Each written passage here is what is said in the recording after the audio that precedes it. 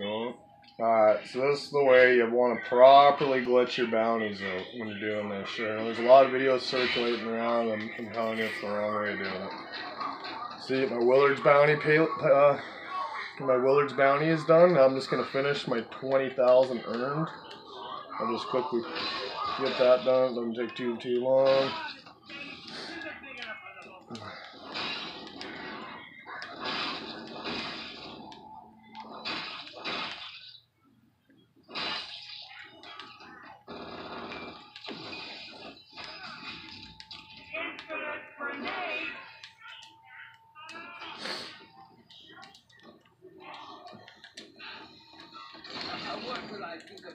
I'm just showing this with both because it does work as both, and you're kind of silly not to. You might as well do the salvage bounty with your keys at the same time, because every time that you join a game, you're going to see what's about to happen here, because you're going to get the full view. I got this on cell phone.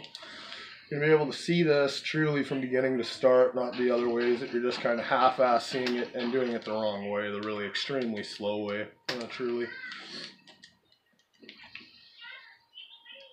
I wonder if this counts as earning money. Let's see. Those little strips. I'll put another grand in and see if it counts as earning it. I don't think so, though.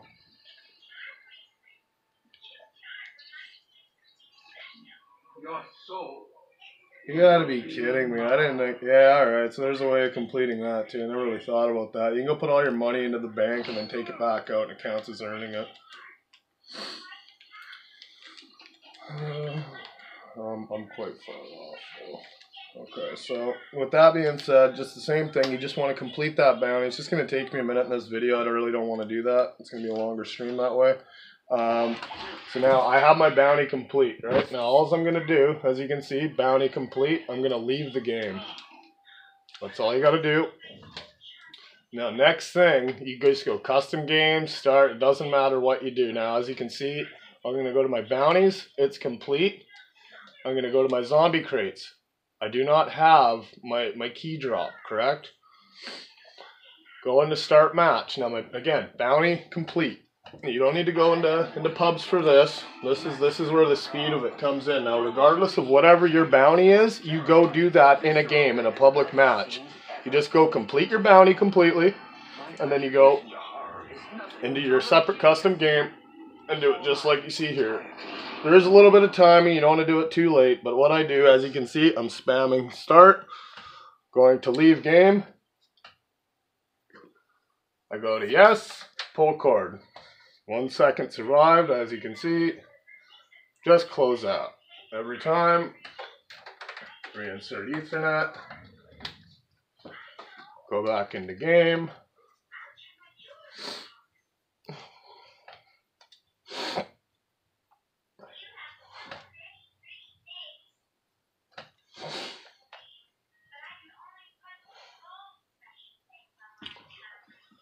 And once it loads up, you will see that we have our bounty completed and we have still gotten our bounty out of it. Just the same way as the old methods. However, you do not need to go into a game to get your kill. Your bounty is complete. All you have to do is go in and essentially blue screen. When it says end game, pull cord immediately.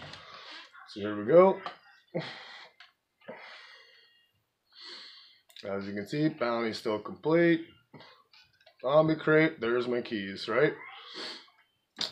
This is a simple rinse and repeat. I'll just show you again, just to show you the bounty is not actually complete. It will give me another. It'll give you as many as you want. And like a little pro tip with doing this is stack as many as you can, and on double keys, open them up, because it's going to give you double of whatever the bounty was. Yeah, so if it's on a 90, you're going to get 180 keys for every crate you open on double. Let's quickly run through this once more.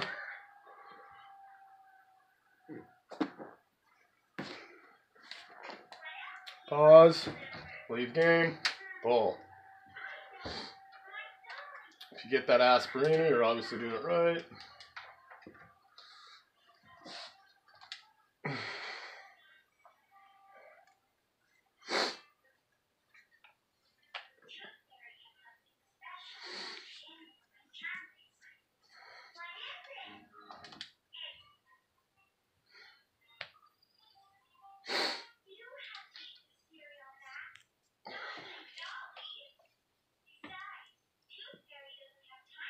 Everyone's in this house. So there you go.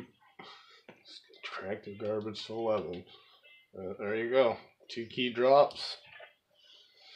Bounty is still complete. I'm just going to show you just a way to figure out if maybe you screwed your bounty up before you go into another game. So you can just go to a custom game again. And as soon as you press start, that bounty saying bounty complete on your pause menu should not be there if the bounty is truly complete. If it's glitch completed, it's going to still sit there and say bounty complete. Now, the big thing with Infinite Warfare where the rewards kick in is with the blue screen, essentially where it says end game, where you see your points that you got, the time you survived. However, as soon as that blue screen comes up, you want to be fairly fast to pulling your Ethernet. So when it says end game, pull Ethernet. Because it can, there is a little bit of timing right there. You don't want to leave it too late.